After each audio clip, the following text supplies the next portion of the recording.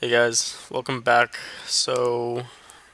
Alright, now we're going to deal with non-homogeneous linear systems, which basically means that we have some function g of t that's attached to our previously homogeneous linear system.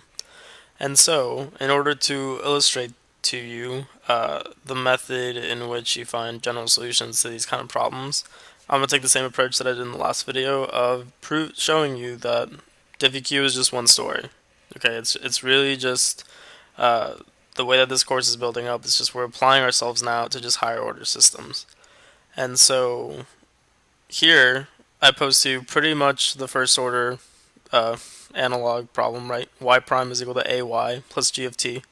And then the problems that you're going to be solving in this section are going to look like X prime is equal to matrix AX plus some vector function G of T. So let's try to solve the left-hand side first, because that's something that we know how to do. And so I believe you could solve this with the knowledge from my, what was it, fourth video? Probably third.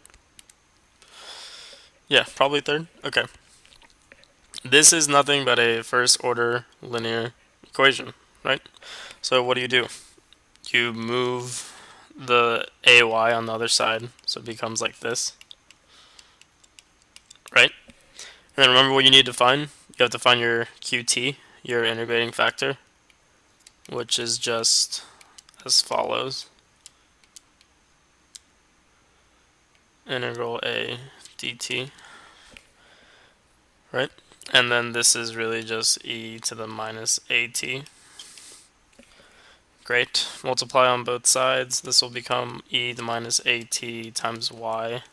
If you take the product rule of the derivative of this product rule, you'll get exactly that. And remember, you have to multiply it on the other side as well. Don't forget that. This is a good review, actually, if you're trying to review for the final. Kind of tying just everything together will get you there for sure. And then from here, it's just begging for it to be integrated, right? So you integrate that. I'm gonna run out of space, so let me give myself some more space. And what you'll get is derivative integral in this class, they go away, so e minus at y is equal to, because this is for a general g of t, I'm just going to keep it, but I want to make a disclaimer. Assume you already took this integral. So if you already took this integral, that means you have some plus c, right? And then from here, in order to solve for y explicitly, you just divide by that, right? So this becomes integral e minus at g of t dt, right? Divided by e minus at plus c e at. Cool. Now, what did we say last video? We have this new powerful tool, e to the ta. So there's no reason why we can't just do this. So saving all the steps, you can perfectly do this with as a first order kind of thing. You could easily rewrite this as x prime minus ax is equal to g of t, right? And then carry on the steps. Skipping and trying to draw from here, like, okay, what is that to that? This is what it is. It's literally just x of t. Instead of writing the e to the ta on the bottom, I'm going to write it on the top. So this is e to the ta times integral of e to the minus ta times g of t dt, right, plus c.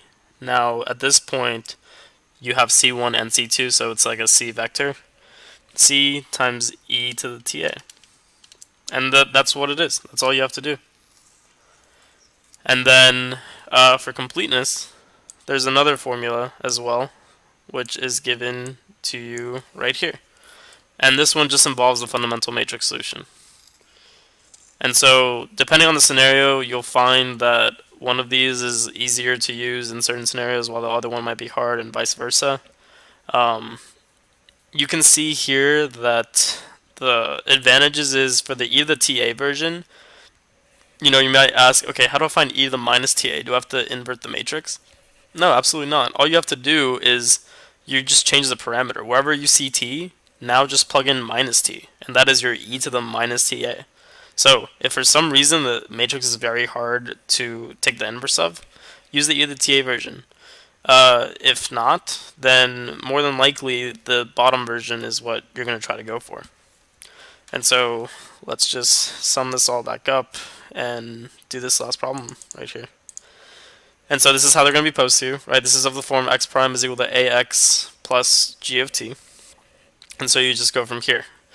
Now, you might be asking, like, okay, how do I take the integral of, like, a matrix, multiply it onto another matrix? It's simple. When you take the integral of a matrix, you just do element by element integration. And I'll show you what that means, if it scares you a little bit. And just to recap, this is just variation of parameters, right? Hopefully that's caught on by now. But this is, again, essentially the longest problem you kind of have to do here, depending on your professor. And except now we're just doing variation of parameters for higher order systems. So let's deal with the A matrix by itself. So we have this 1, 4, 1, minus 2.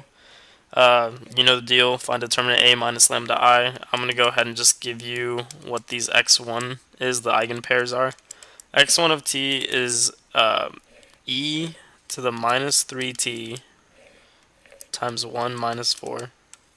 And then x2 of t is equal to e to the 2t 1, 1. Okay. So skip some steps there. Feel free to do this on your own time. We've just done it so much that, you know, I want to get to the good stuff. Then fundamental matrix solution is just the first column is x1. So this is e minus 3t minus 4e minus 3t. Again, that 4 is terrible because it keeps connecting on the top. And then second column is e2t, e2t. Okay, good.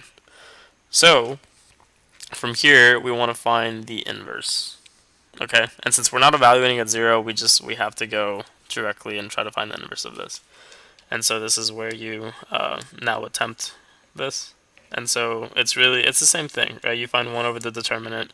So first and fourth element minus the 2 and 3 element. So this becomes e minus t, right? Plus 4 e minus t. And then switch the first and fourth, so that's e2t. Let me make sure you guys know what I'm doing here. This is inverse of this. e2t, and then e minus 3t. This becomes minus e2t, and this becomes 4. God, there we go again with the 4. 4e minus 3t. That is, wow. Okay, hopefully that's good. And then from there, you want to clean it up a little bit.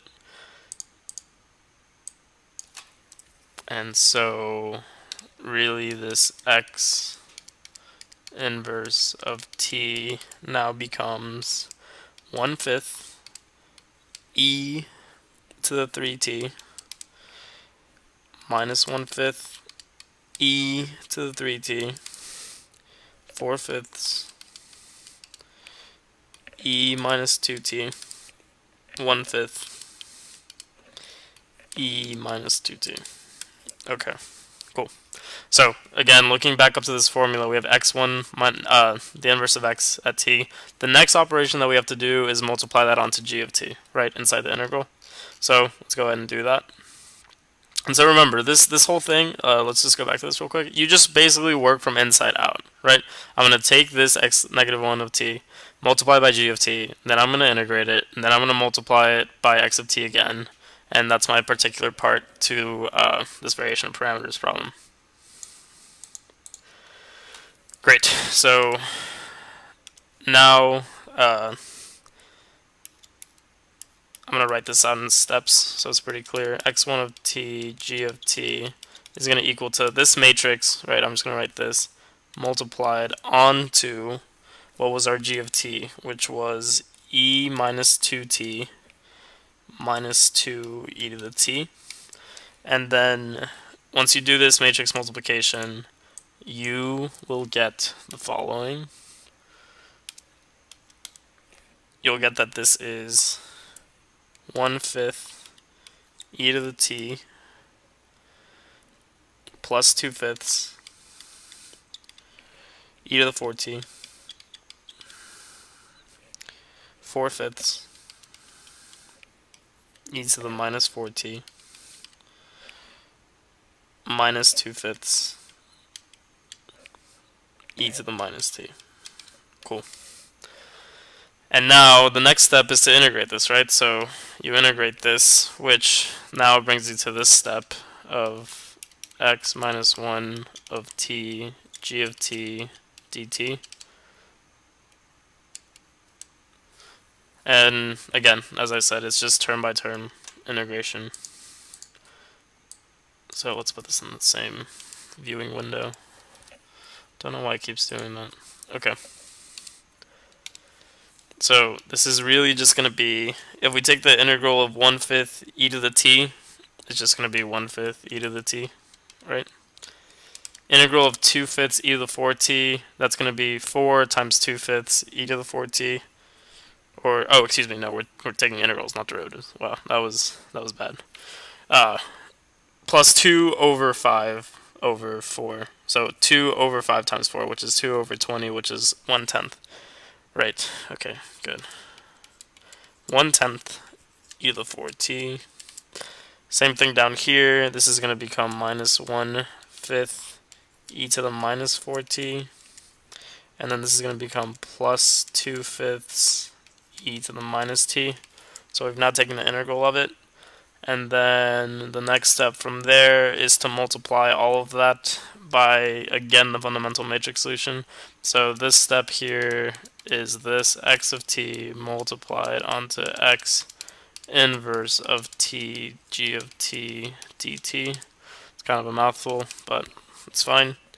And so remember, our x of t is what's right here, and then this whole mess is this matrix here. So x of t again was, and remember to keep it constant, so don't move around the columns, otherwise you will get the wrong answer. Minus 4 e minus 3t e2t, and then e2t multiplied by that top matrix again. I'll write it down, it's fine.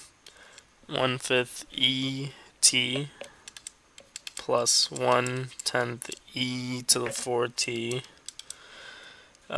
minus 1/5 e minus 4t plus 2/5 e minus t.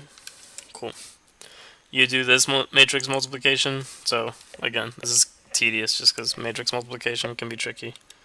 And you get down to this seemingly, I don't know actually. Like I don't know what you guys' take is on it. Like this is very clean and nice looking. I personally prefer this, even though like this was a whole mess to get through, like all of this. But I like the final answer to be clean. I would rather prefer this over, like 7 terms in one element, right? But I don't know. I don't know what you guys' take is on it. But anyway, digress. So x of t, again written by the formula up here, right, is the fundamental matrix times your constant vector plus that little part that we got down to, which was just all of this, right? So therefore your final answer can be written as, I think I need a little bit more space, yeah. You can write in many ways. Either way is fine, though. You can write fundamental matrix solution is first, right? So e minus 3t, or really doesn't matter because it's all being added anyway. E minus 3t, e2t, e2t. Now, you can write this as c1, c2, or you could just write a c with a vector sign on top. Either way, it's fine. Plus, that's a plus. E t over 2, and then minus E minus 2t. And that should be good. Again, this part right here is what you're used to when we solve the just in general homogeneous linear systems. And so if you wanted to keep the notation the same as what you're used to, you can write this as C1 E minus 3t times the eigenvector 1 minus 4, and then plus C2 E2t times 1 1, and then you can add the particular part in. And either way, it's good. Perfectly valid answers. Great. Alright, and so to finish chapter 6 off, we're going to do defective matrices, and then from there we're going to move into nonlinear stuff. So stay tuned for that.